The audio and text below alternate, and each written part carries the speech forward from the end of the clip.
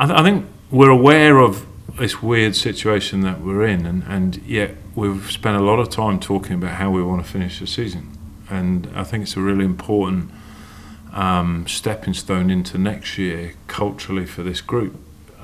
Yet we're also very aware that a lot of the guys have never experienced this situation. So sometimes it can come and provide an element of freedom to the way you're playing, and you know, but is if it's not underpinned with the level of intent of winning the contest.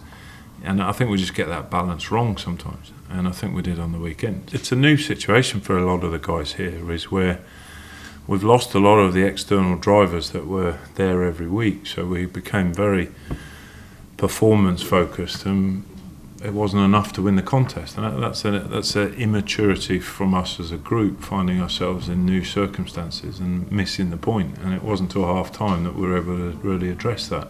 Well, you see his ball carrying gives us a massive amount of front foot ball.